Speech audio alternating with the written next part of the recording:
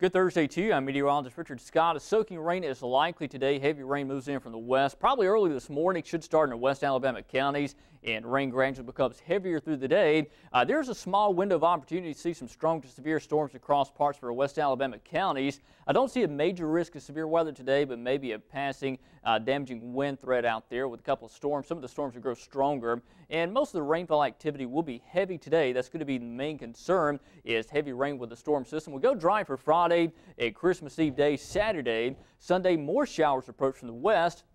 In fact, warm front develops west of us on Sunday. Christmas Day, showers become heavy again. Later in the morning hours on Sunday, that'll last through much of the day. Sunday afternoon, cooler air arrives just in time for the Christmas weekend forecast. Upper 60 today, shower storms likely. Some of those could grow strong to severe. Cooler weather by the weekend, Saturday and Sunday. Next chance of showers happens on Sunday.